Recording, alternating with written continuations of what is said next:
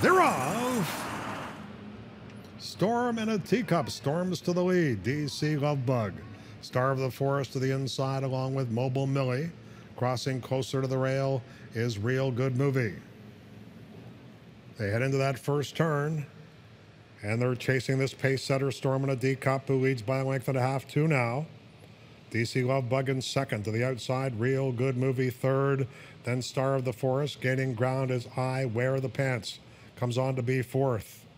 Star of the Forest is back in fifth position. Then we have Monday Drive in sixth, and Silent Spy has 2 horses beaten, those being Mobile Millie and Raging Brook as they enter the backstretch. 5 furlongs to go.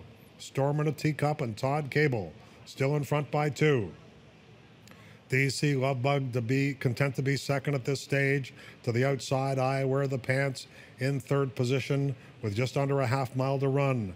Real Good Movie is in fourth.